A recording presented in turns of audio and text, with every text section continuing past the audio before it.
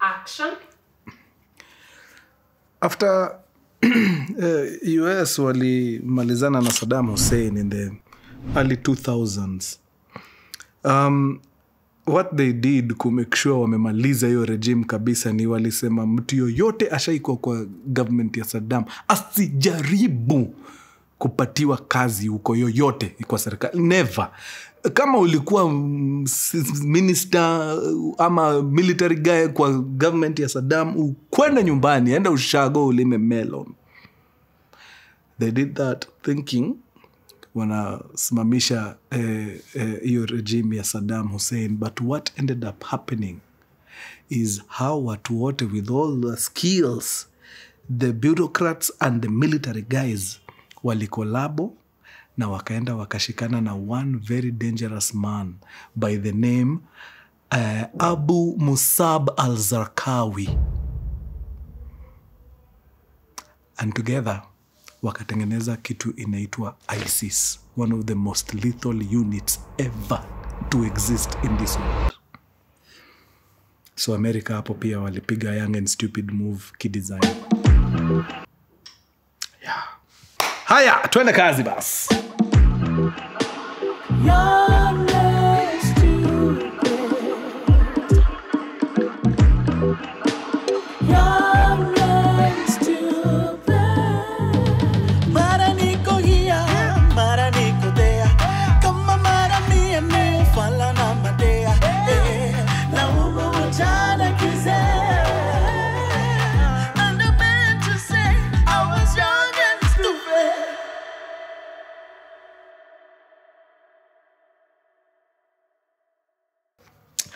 Wadau, hii story ya leo ni ya zamani kidogo. Hapa tunaongea early 2000s. Siko sure exactly ni mwaka gani, but ni story nimepigiwa na mkurugenzi fulani akaniambia, hey, kisa nilipitia, unaweza tu chapia wakurugenzi. You know, if not for anything, just for entertainment. Na nikasikiza ni story mufti sana, so nataka niwachapie leo. So uko early 2000s, rafiki yetu hapa alikuwa ni kijana wa kuadharisha watu huku nje mbaya. Masimu zimetembea. Hey. Kama ulinunua simu second hand uko early 2000s, most probably mtu wangu ndio aliorganize. Mkono wa Bwana ameuona, sababu ni mtu wako na sisi leo, ameokoka na amekubali Yesu kama mwokozi wa maisha yake. Uwape shangwe na vigelegele. So now, after a while jamaa akajiita meeting akajiambia, ai hapana, no, this cannot be my out. Hii yezi kuati ndio nataka nijitoe nayo kwa Ngori Town. Hapana. Mtu kitu yake ikienda anasikia aje, lazima akuwe anasikia mbaya sana. So akaamua kuweka vitu zake in order. Hiyo mambo ya masimu za wizi akawachana nayo kabisa. Na akaamua sasa niishi life as a decent human being. Na kwa sababu alikuwa ametengeneza kasenti pale, the boy was not struggling, alikuwa anaishi fiti. Akaamua, let me treat myself, nijirudishie mkono kwa ile kazi mkono yangu imefanya. Nijinunulie simu, bonge la simu. Let me tell you guys, hiyo time, the iPhone 14 of that time was a phone by the name Blackberry. Hey, unajua Blackberry? Salimo. Unajua Blackberry? Sana. 2003 ulikuwa miaka 8. But unajua Blackberry si ilikaa hadi nikakuwa 2005 ilikuwa hata 2010 imekuwa. Kweli? Nilidhani hiyo simu tulimalizana nayo. Okay.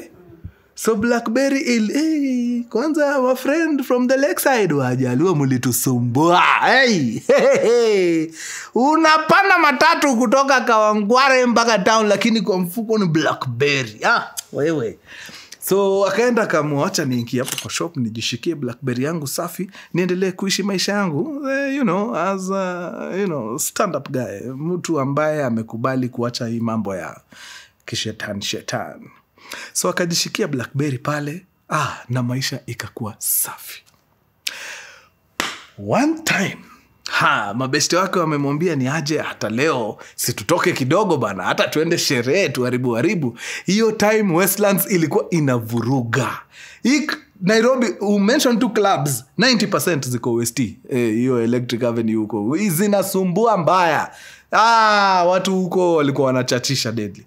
So alikuwa pia amebarikiwa, kuna kagari kake kasafi nini. Akasema sawa, twende tujienjoy kiasi. But before aingie sherehe, akamwacha kwanza aingie home kidogo, asalimie wazazi hapa na pale nini. Sababu kuna mtu alikuwa ametoka, I think ngambo, if I'm not wrong, either a cousin of his, sikumbuki ni nani exactly, na alikuwa ameleta luku safi, alikuwa amemletea kapolo shirt safi kutoka US of A na kasawa. So akamwacha niingie huko kwanza niokote luku yangu safi nipigilie. Hii luku ndio naenda kutesa nayo wapi? Huko estima zetu tukiwa hizi masherehe. Na hapo sawa. So wakatoka wakakutana na maarifu wake kadhaa nini wakaingia Westlands huko.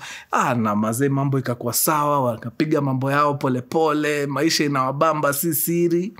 Then somewhere hapo katikati walikuwa na mdem fulani hapo, I think na best yake wakaamua, wacha tutoke hapa West, wacha tuingie pale K1 tuone pia huko kama kuna happen.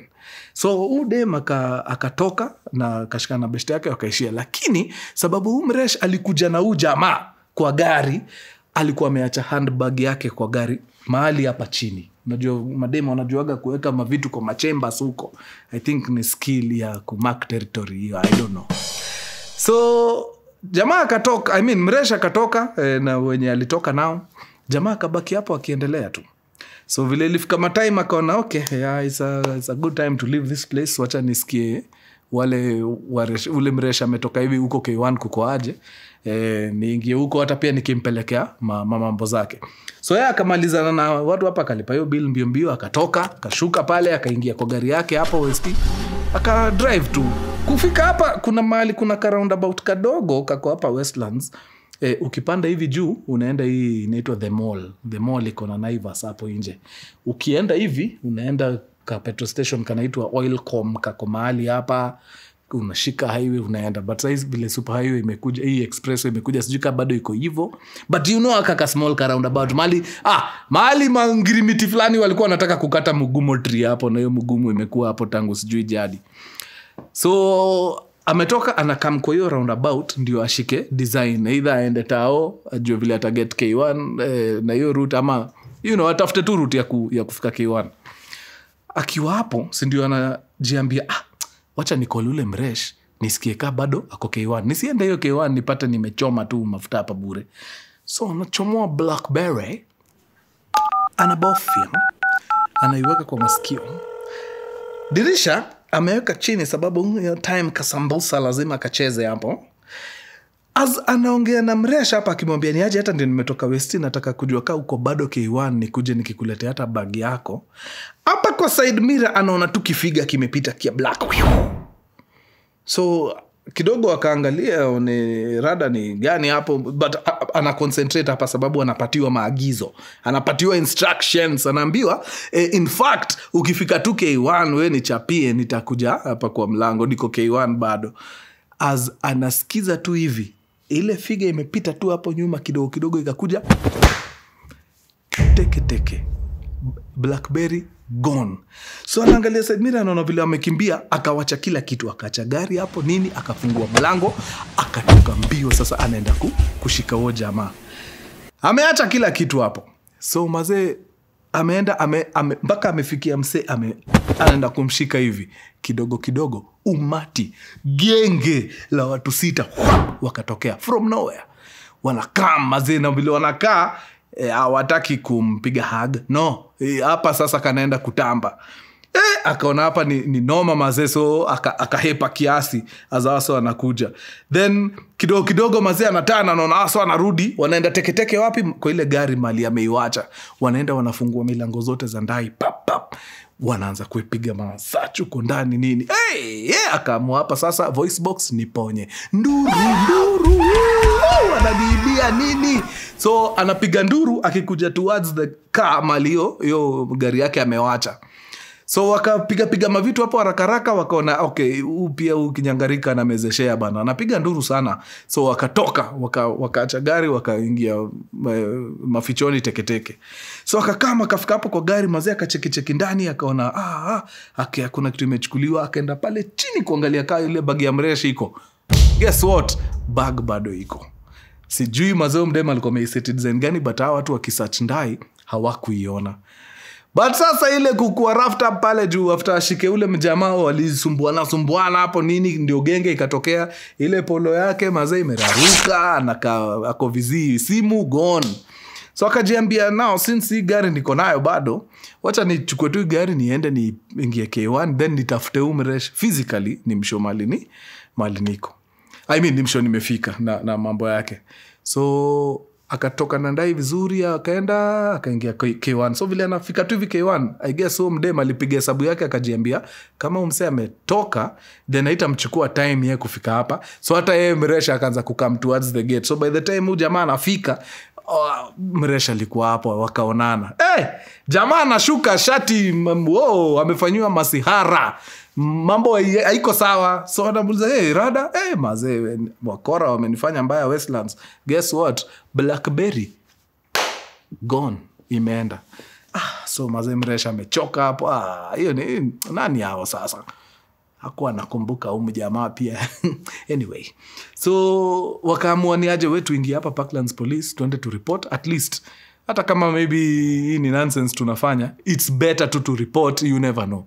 Vitu zinaweza patikana. Tuweke imani kwa polisi. So wakaingia pale Parklands Police, wakaenda wakareport na akapeleka msichana nyumbani, yeye akaenda home kukula stress. Sababu simu imekwenda, na si tu simu, Blackberry Messenger BBM gone. Amekaa home, 2 days later, beshte yake anampigia.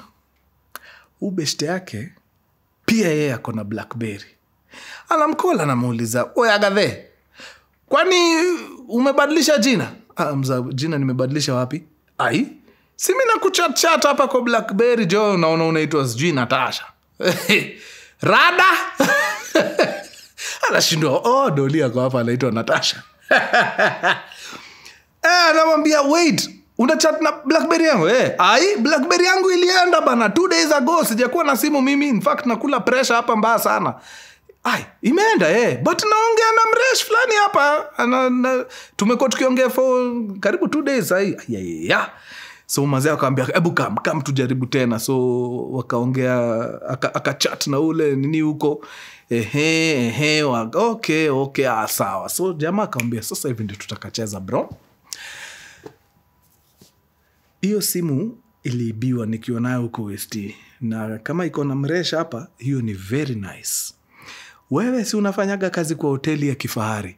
Very nice. Kile tutafanya ni tutaingiza msichana box. Tunataka tumkatie atajua yenyewe Nairobi kuna Makasanova. Then umuite date kwa hoteli yako yenyewe wewe unafanya kazi. Akikuja tu kabla hata aweke napkin hapa, mimi na makachero tunatokelezea pale mazedi kiswat. Tuchukue simu yetu na atuambie alitoa wapi hiyo simu, sababu wale walimpatia ndio waliniibia." So jamaa akamwambia, "Ina mambo, hiyo plan inaweza." So mimi nirushe mistari on your behalf. Yani we mpige lines atoshe. Sawa. So the friend mazee akaanza kumessage. Okay, before hata niendelee na story, there's a piece of information that I need to tell you. Blackberry na operate funny. Hiyo Blackberry Messenger ndio muweze kuongea on Messenger. Kuna koga na pin lazima mpeane ka pin fulani. So since hawa mabeshte wawili walikuwa washapeana pin, so ni rahisi, like communication inawezekana. But mimi nikiwa na Blackberry na hiyo pin hauna, uwezi nirushia hiyo Blackberry, uwezi nirushia hiyo message, siwezi ipata, lazima nikupatie hiyo pin yangu ufanye mambo ya the works. So back to the story. So the guy ameanza mistari pale, ashaanza kukatia mrembo nini, mrembo anaingia, anatoshea deadly. Akampiga sasa ile saa ya kufunika. Sasa akamwambia, "In fact ni aje, niko na time kiasi, je unaweza kama tukutane hoteli XYZ, hata nikushikie dina safi mazee ya kibazu usikie fiti." Manze dema anamwambia, pole sikukuarifu. Mimi hata siko Kenya, niko da. Mimi ni Mtanzania. niko Dar es Salaam. Hata nashanga tumepatana aje kwa hii Blackberry Messenger ina connect watu kweli. Mradi imeharibika. So of course the friend ana relay information. Anaambia jamaa mwenye simu, gadhe tumehita brick wall. Nini mbaya? Dema yuko Kenya, ako TZ. Aje. Demba na nimeibiwa simu Saturday. Tuesday unasema ulikuwa na chat na yeye. Hata si Tuesday. In fact, Tuesday nilikuwa na chat na yeye. So unataka kuniambia between Saturday na Tuesday hiyo simu ilikuwa ishafika TZ. Akaambia hapa bana, criminals wana operate very fast, quick. Ikakuwa sasa bas plan B. Plan B ni gani? Mimi natoka hii Nairobi, niende hiyo Dar es Salaam, nimtafute huko. So we mwambie brother yako anakuja Dar es Salaam na brother yako ako juu ya kitu mbaya, ni mudosi kupindukia. Akubali tu wakuwe na kadina pamoja, show TZ kiasi nini. It will be worth her while.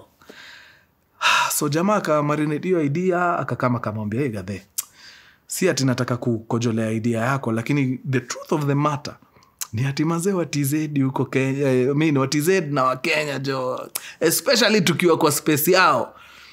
Before mTZ amini Mkenya na kuna mTZ mwingine hapo, bro, utakuwa umeona fire. Sioni kani idea fiti wewe kwenda TZ. What would be easier for us ni kufind design huo mdem atakuja Kenya. So jamaa anapiga hesabu anaona okay. So ni kuanza kumkatia tena sasa okay, sawa ina mambo. Sawa. Bas, launch your operation.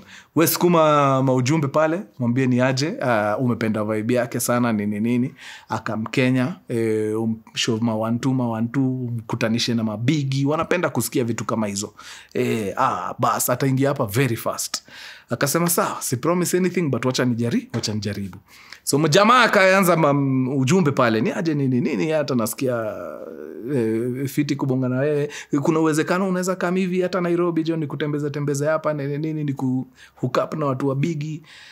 In fact we hata unajua prime minister wetu, hiyo familia mabeshto wangu mbaya sana. In fact tukikama hivi tunaweza hata enda sherehe yao moja, najua son wake mmoja ako na sherehe deadly sana, inaweza ni bamba jo ukiwa area. Mresh pale bongo anasikia, huyu anajua mpaka na right honorable. Itabidi tuingie hiyo Nairobi. So akamwambia na mambo basi, wacha nijipange basi nifanye nini nije. So akamfacilitate, akamwambia acha nikurushie hela kiasi za kusafiri nini. Ikifika tu hivi si utaanza safari. Haina mambo. So akaorganize vile pesa zinafika TZ.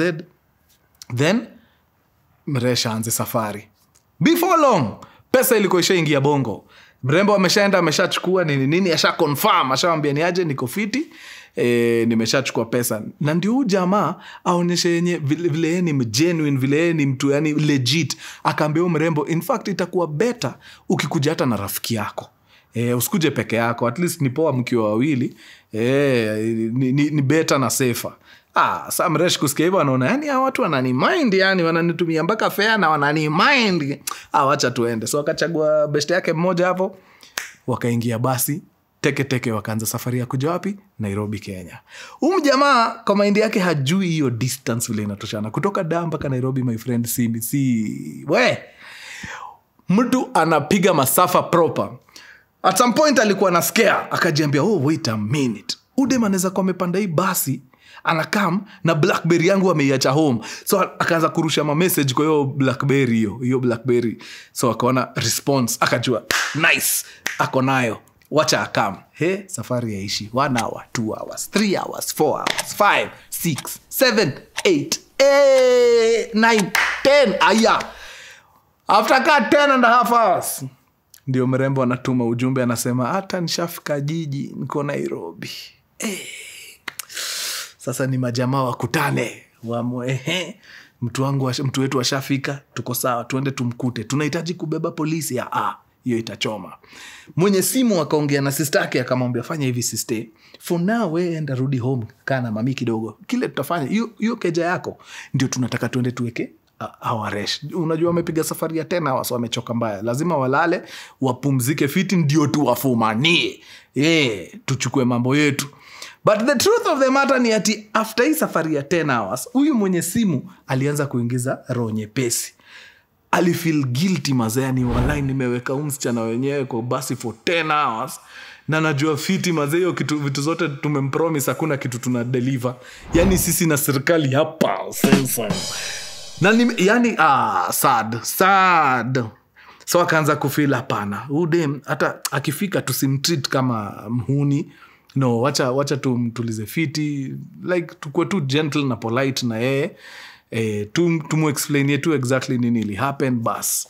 So mrembo mazee ashafika, washaenda wamemchukua pale kwa stage ya basi, wamempeleka teke mpaka kwa hao ya sister ya huyu mwenye simu. Wamemweka pale. Surprisingly I think the following day ndio bashi ya mtoi wa Gwambo. Wameshamchukua pale, chukua mrembo na beshte yake, wameingia mpaka hiyo Bash Ngong Road, dancing nini. Mademo wana have the time of their lives. Then after sherehe wameenda wamepumzika fiti. The following day sasa wakalisha chini vizuri, wakawambia sasa aina mambo, tutapiga tu lap mpaka mahali hapa mbele kiasi, then after hapo tutawapatia ratiba vile itaenda. Madem at that now guard chini wako too excited. So wakaingia kwa gari, jamaa mwenye simu, huyu beshte yake na Blackberry yake, na madem hapo nyuma teke wakakama, wakaingia kwa gate ya nini, Parklands Police. So wakapark ndani, wakazima gari, wakageukia warembo, wakaambia sasa poleni, kuna vitu tumewadanganya mahali, kuna vitu tumewaficha, but tuna feel saini time poa ya kuwaambia. Madam, hiyo simu uko nayo ulitoa wapi? Akasema, hii simu nimenunua kwa stall. Lini? Last Tuesday nimeibai kwa stall hapo quick. In fact tu mwenye aliniuzia bado niko na vita na yeye, sababu huyu mtu hajanipa kitu, hajanipa charger, sijui inafaa inanichachia, nashinda nikimpigia simu ananiambia charger inakuja nitulie nini, ananibosana huyu jamaa.